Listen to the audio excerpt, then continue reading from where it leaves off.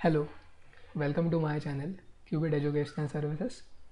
We have been discussing the IISER Aptitude Test 2021 mock paper 1, and this is going to be the second last video as far as the first mock paper is concerned, in which we will be solving the question number 44 in the original PDF.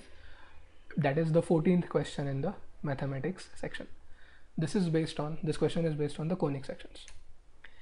Let P and Q be the centers of the circles that pass through 0, 2 and 0, 8. Both of them lie on y-axis points and touch the x-axis. Okay, so our circles are touching the x-axis and they pass through the points 0, 2 and 0, 8. Then the equation of the ellipse with P and Q as foci and touching the x-axis is, and of course we have four options. We first observe that the ellipses in options A and B contain origin. Okay, origin lies on both of them, and that is not the case with options C and D. We are going to make use of this observation to eliminate options C and D later. Okay, alright. But first we will determine the centers and the radii of our circles whose centers are P and Q.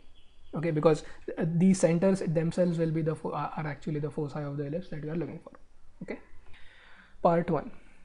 We start with the points AB, which lie on the circles. So AB clearly forms the common chord of both of them, and because both of the points lie on the y-axis, this chord will be a part of the y-axis, right?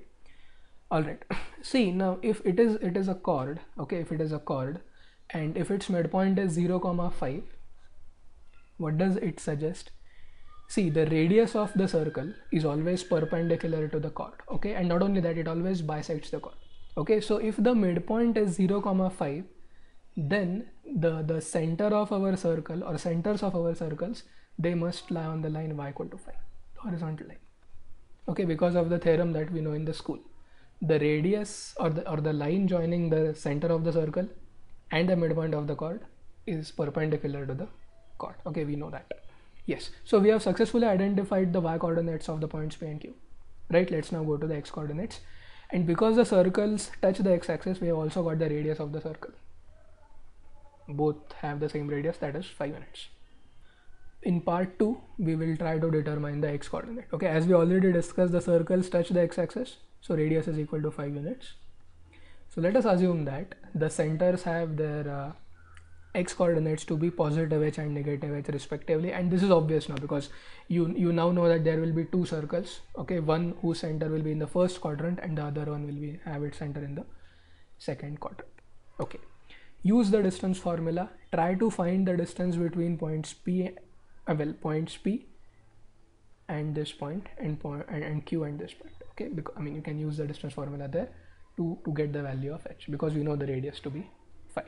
Okay, so h minus 0 squared plus 5 minus 2 squared. So I have found out the distance between this point and the point 0, 2. You could even use 0, 8. You will still get the same answer. All right. Yeah. So h squared plus 9 equal to 25. That gives us h as plus or minus 4. Okay, the standard triplet 3, 4, 5. So having obtained h, this now gives us the foci of the ellipse, which will be 4, 5 and minus 4, 5. Now we observe that both the foci lie on the line y equal to 5. Okay, so this ellipse, because its foci lie on a horizontal line, this ellipse must be a horizontal ellipse and not vertical ellipse. Okay, so this will eliminate some of the options. We will come back to that later. Yeah. Now we are given that our ellipse touches the x-axis, and because its foci are plus or minus 4 and 5, we can conclude that the ellipse has to pass through origin, okay, due to symmetry reasons, right? And this means it is going to be either option A or option B, because we have already talked about this when we read the options. We said that options C and D represent ellipses which do not pass through origin, so the ellipse passes through origin. Therefore we have to ignore options C and D. Okay, now to decide whether it is A or B, we just look for the lengths of the major and minor axis respectively, and we find that it is option A which is correct. Alternately, you can say that if AE is equal to 4, okay, which is the x coordinate of the focus, okay, what is it telling you? If AE is equal to 4, and because the eccentricity of any ellipse is always between 0 and 1, A has to be greater than 4, so A squared has to be greater than 16, and if you go to the option B, you will find that A squared is actually equal to 16. So this can't be right, so it is option A, okay. But even if you just make the observation that because it is a horizontal ellipse, you can easily rule out option B, and hence it is option A. Okay, see, in B, this is smaller than 25, so this is a vertical ellipse, so B is ruled out, so it is option A. Alright, but now let's verify our result graphically. So this is our graphing calculator. We will first plot the points 0, 2 and 0, 8. Okay, you can see those 2 points as 2 black dots here, right? And you can also see the midpoint, that is 0, 5. So let me draw a horizontal line through this particular point 0, 5. Okay, the blue line, which means our points P and Q, which are the centers of the two circles passing through these 2 points, as well as the foci of the ellipse that we are looking for, both of them will lie on this blue line. Okay, now the other 2 black dots, this one and this one, okay, what are these? These are the centers of the circles which we have determined. Okay, now let us draw the 2 circles which have their centers at -4, 5 and 4, 5. Both of them should pass through these 2 black dots on y-axis, and they should also touch the x-axis. First one, whose center is at 4, 5, you can see that it touches the x-axis here at 4, 0, and hence the other one will touch the x-axis at -4, 0. Right? Yes. Okay, so let me temporarily hide these 2 circles to get the ellipse.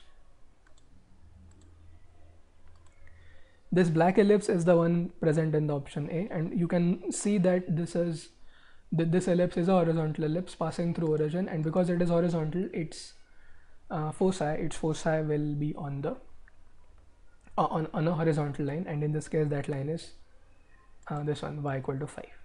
Alright, let us also plot the ellipse in the option B. It is this blue ellipse, and because it is a vertical ellipse, its foci will be somewhere on the y-axis, so that is clearly not something that we want. Okay, secondly, you may note that the minor axis of the black ellipse is equal to the major axis of the blue ellipse, because the blue ellipse appears to be fit in the larger or the black ellipse. Alright, but nonetheless, we have solved the problem correctly, and we have verified our answer, more importantly. And that concludes problem number 44, which was the second last problem.